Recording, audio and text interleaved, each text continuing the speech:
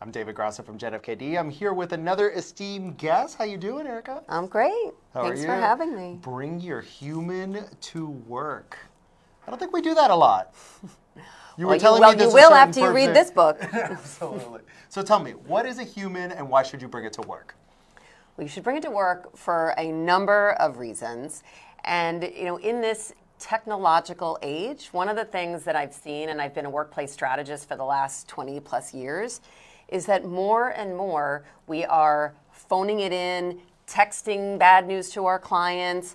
I even talked to a CEO recently about a conference call that took place in his company, and after a conference call with 9 people, they realized that all 9 people had called into the call from the same building.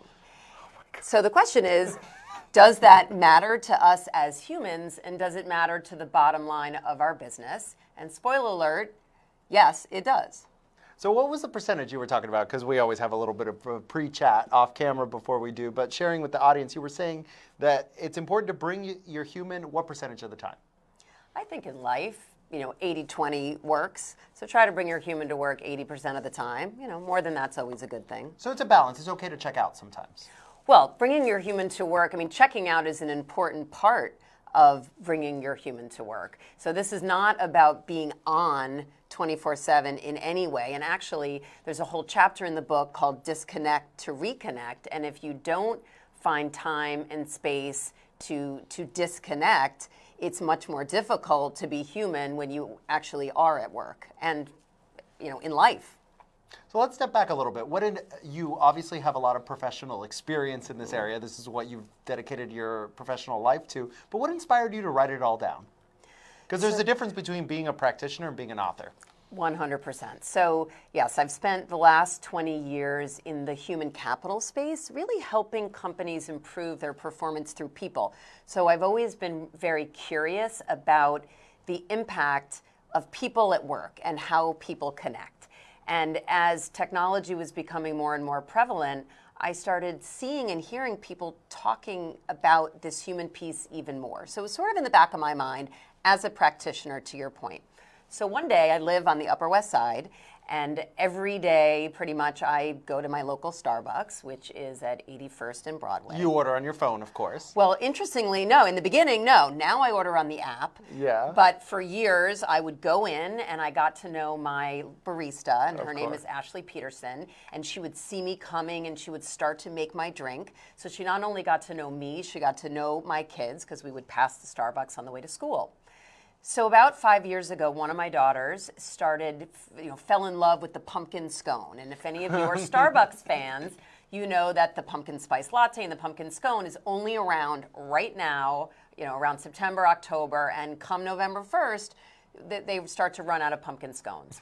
So Ashley would start to tell me when the pumpkin scones were going to run out, and she would put them aside for me and really let me know ahead.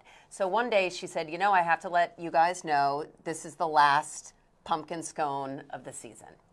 So the next day, my kids and we go into Starbucks. She hands me my grande extra hot soy latte, which is my drink. And again, this is pre-app, and my daughter was very pouty because that was it for the pumpkin scones. We continue walking down Broadway, and all of a sudden I hear Ashley screaming my name. I thought that I had left my wallet there because, yes, it was before the app. She comes running down, and she said, I just want you to know, Caroline, we're out of pumpkin scones, but now that it's November, it's Christmas season, and I was thinking about you and that you might like this gingerbread. And she gave it to us. It made my day, made my daughter's day. And as a workplace strategist, I'm sitting there thinking, this is unbelievable. Talk about someone who went above and beyond, came out from behind the counter, connected with us. And in that moment, I'm like, wow, Ashley really brought her human to work. And it was in that moment where I thought, in this age, we are all connecting digitally, which is not a bad thing, but we still need to create opportunities, space for that human connection. And that was the moment where the idea was born. That's amazing. Yeah, she definitely brought her human that day. She did. And what I love about Ashley is that I not only noticed how amazing she was and thought about if I could bottle this, or if any company could bottle this, you could literally crack the code on any type of business. Starbucks took notice and sadly for me, she's been promoted 5 times. Of Is course. no longer at the Starbucks on right near my apartment, and now she runs her very own store. Okay, so let's talk about the workplace. So tell me a little bit about the spaghetti project first, of course. So while I was doing the research for this book, I came across this amazing study out of Cornell University by a professor named Kevin Niffen. And Kevin was getting his advanced degree in organizational psychology and had to study a group and look at group performance. And his father was a firefighter. And so he grew up in firehouses, so it made sense. That was the group he was going to study. And what Kevin found was that the firefighters who were the most dedicated to the long-standing tradition of the firehouse meal, sitting around the table, with the other firefighters, building trust, it actually correlated with higher performance, and those firefighters saved more lives. And so when I saw this study, it was a real aha moment for me. It was something I knew it intuitively, but now there was science to back it up. And so the Spaghetti Project was born because as I began interviewing firefighters and visiting firehouses, the stereotypical go-to meal for firefighters is spaghetti and meatballs. And so the Spaghetti Project is a platform that shares the science and stories of connection at work. And sometimes that's hard. Recently, my right-hand man at work, I work at a nonprofit that helps sponsor the show. It's called Gen FKD, and he texted me while sitting next to me. And I really lost it because I'm a little older than him. And I said, this is unacceptable. I'm sitting right here. But how common is that? And does it ruin performance? Does it make us workers that are less efficient and, able to do our own work? It does. It does impact performance 100%. I talk about finding the sweet spot between leveraging technology to build relationships and connection. I mean, we're doing a Facebook Live right now. We wouldn't be here without this technology, but we also need to put technology in its place and connect in this way. So if all someone does is text you, that will 100% decrease performance over time. And so the key as leaders is to create real organizational protocols to determine when it's best to text, when it's best to pick up the phone, walk down the hall, get on a plane. They are clearly, all of those mediums are not created equal. So speaking of humans, look at all these questions. Wow. So let's pick out a few audience questions here. So let's think about the workplace in the next 10 to 20 years. How is it going to change? Is it still going to be human, or is it going to be less human? I feel confident that it will still be human. I often say that we have AI and technology is changing all of our jobs and pieces of all of our jobs, but that only makes the human part that much more important. It becomes the differentiator. Once the technology takes over these 5 pieces, what's left? It's the human piece that's left. That's our value add. It is our value add. So we need to get better at that human piece.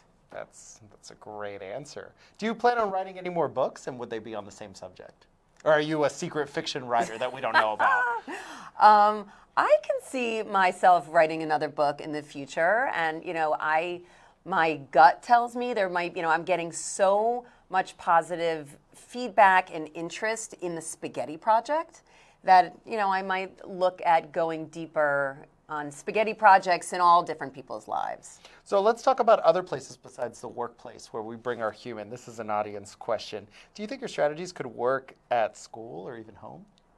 Yeah, well, 100%. I have 3 kids, and they don't like the fact that they were the last kids in their grade to get Instagram. But I think that the content in Bring Your Human to Work can relate to all of these different aspects of our lives. And so one of the things I talk about is the importance of creating protocols because, excuse the cheesy pun, but left to our own devices, we're not connecting, right? So we need to curate connection, whether that's at work, whether that's at home, whether that's at the doctor, right? You go to the doctor, you want to connect with him or her face to face, but they're almost typing. So some doctors' offices will now have a scribe so that they're taking notes so that the doctor and the patient can connect more on a human level. On the school front, I just saw an email recently that was setting protocols for teachers and giving the teachers expectations, but also the parents and the students when it was okay to text and email a teacher and what was the appropriate response time. You know, are teachers expected, if the kids are staying up all night, are the teachers expected to get back to them? So I think without these rules of the road, you know, none of us know what to do. And so it's up to leaders in companies, it's up to the heads of school, it's up to the parents in the home to think about creating these protocols. How did we get here, Erica?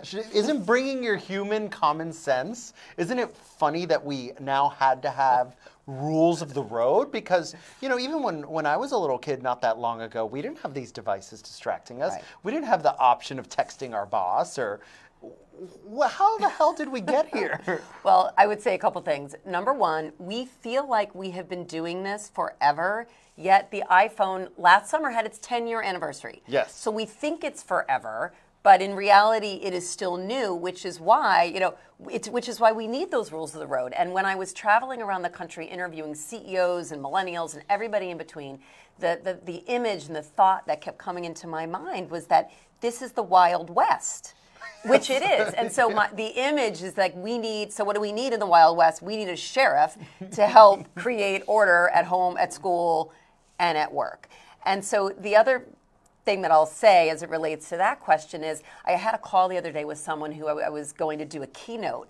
And she said, well, this doesn't seem very new. You know, we know that we shouldn't be on this technology 24/7. I said, yes, we know it, but and it's not rocket science, but we still can't do it. So we still need help. We still need those rules of the road because we don't know what we're doing. Well, and can these devices help us be more human in some ways? Yes, and that goes back to the sweet spot. Finding that sweet spot, 100% it can help us be more human, but we have to do what I call match the message to the medium. Pause and say to ourselves, we can communicate along a continuum. Instant message, text, email, phone, getting on a plane, doing this. And they are not created equal. But as a society, we are defaulting to this technological end of the spectrum. And sometimes it's great and it can make us more human, right? If I'm running 10 minutes late, I'll send you a text. You'll be annoyed if I call you just to say I'm running a few minutes late. Yet if I'm running an hour late for this interview, you know, I better step it up. And so it's just thinking more strategically about our use of technology. And I'm a huge technology fan. So the book in no way is anti-technology. It's just let's use it smarter. So let's talk about conflict avoidance. So part of being a human is conflict, right? And delivering bad news, receiving bad news, etc. I feel like a lot of us use this as an outlet to avoid this when we're dealing with conflict. 100%. So you just gave that example earlier where you had someone sitting next to you texting you. And so it's up to us as leaders in organizations to set the ground rules. That is not okay. Or it's not okay to text bad news to a client. It will differ in every industry. It will differ in every organization. It goes back to company values. And the first chapter in the book is really the most important. And it's called Be Real, How to Speak in an Authentic Voice. What are your values as a company? What are your values as a person? And if you're, I call it the fork in the road test. If you're at that fork in the road, do I send an email? Do I pick up the phone? How do I communicate? How do I deal with any issue? Your values should help tell you whether you should turn left or turn right. But that seems to be so normalized now, especially with, think about it, you know, dating is one of the places where, you know, new trends show up most obviously. We see a trend of ghosting, breaking up by text. This is rife. It's everywhere, Erica. We see ghosting at work. Yeah, they don't quit. They just stop showing up. Exactly. How did that become normalized? And how these values don't seem to be, like, we would never want someone to do that to us. So why do people feel like it's okay to do it to other people? Well, I think that's what people need to stop and say to themselves. I am interacting with another human being, and how would I want that person to treat me? Sadly, though, it goes back to left to our own devices. We are so sucked into this technology, one, because it was designed to suck us in. Two, to your point, it can exacerbate some of our personality traits. So if we are one that tends to avoid, we might default to that. But I would then say it goes back to having real conversations at work. with your team and giving examples. This happened the other day, this is not okay. You know, and this is why it impacts our business. Let's go back to that, because that was at the back of my mind too, that a lot of the developers of these types of devices have come out and admitted that they hack your brain. They have hacked your brain and they know that this is a pleasure center. Like, that you cannot put this down. We are powerless over these things, no pun intended. Right.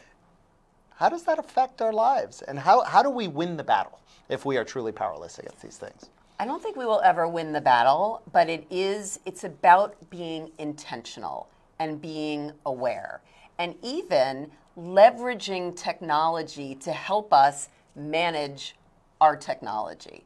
And so I got the new iPhone literally yesterday. I don't even know how to use it. The whatever it is. I don't know. XS, my phone was it is. dying. I'm going on this book tour. I'm like, I need a new phone. So I've had it 24 hours. What I did notice this morning as I started to figure out what I can do with it, it does start to show you by default how much I was on Facebook, how much. So already the was it data. Shocking?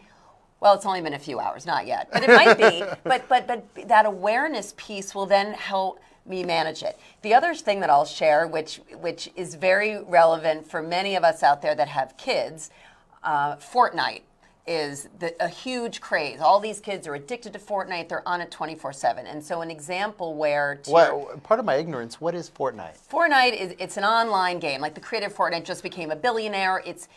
All these kids are on it. You know, it's a game that these kids play. Probably some adults even play. It's the new Farmville, evidently. Exactly. It is the new Farmville. And so you see these articles, New York Times, parents going, I never used to fight with my kids. Now we all hate each other because of Fortnite.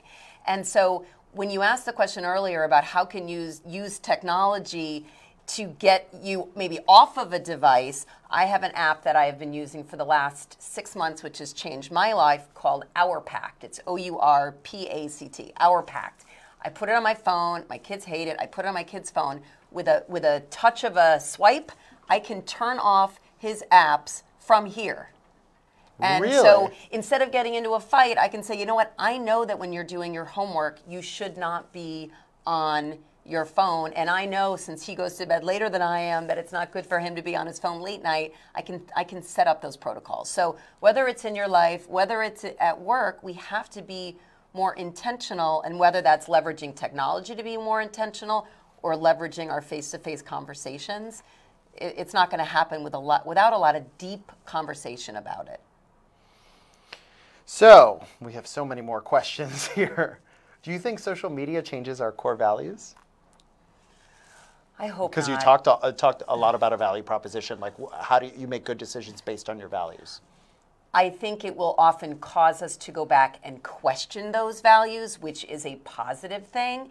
And you know, one of the things I talk about with companies is that I was at a conference recently and I said to the audience, so everybody raise your hand. Does your company have a set of values? Every single person raised their hand. And then I went back and I said, but when you think about those values, are they platitudes on the wall or are they alive, you know, in the halls? Do you know them? Do you feel them? I'd say I got about 50% response rate, and that might have been a little high also. So the key is to constantly be going back as your business has changed, as the world has changed, and say, are these our core values? Does this boil down who we are? And the other mistake that companies make a lot is that they have way too many values, 10, 12, 14 values. Clearly that, we have all the values. Fork in the road, right, what don't we value? You know, 3 to 5 values is really about it if you want it to distill down to who is the essence of who you are, whether it's a business or whether it's a person. So can social media change it? It might cause you to really question it and look in the mirror, but at the end of the day, I think my guess is if you have strong values, it won't change based on social media. Well, I guess my question is, Erica, you know, one of the most disappointing things about growing up is that a lot of people who don't bring their human to work advance a lot to the highest offices in the world. And, you know, how does that work? You know, I'm someone who's been held back in my career because of my values. You know, being on media, if I were more politically extreme, left or right, I'd probably get more traction. And that's just one example of millions of people and everyone who's watching. Sometimes your values directly conflict with your career trajectory, and there's far too many people who are willing to sell out. True. However, I still believe, it sounds like, as do you, that those people that do stick to those core values ultimately will come out ahead. It might just take a little longer. Now, I agree that you sound like my mother, there Erica. are, all right, well, there are people who have ascended to the highest levels in office, who may have values-related issues. However, I will say that there are many people that surround some of these very senior leaders who have put stuff out there in their social media, and their day has come.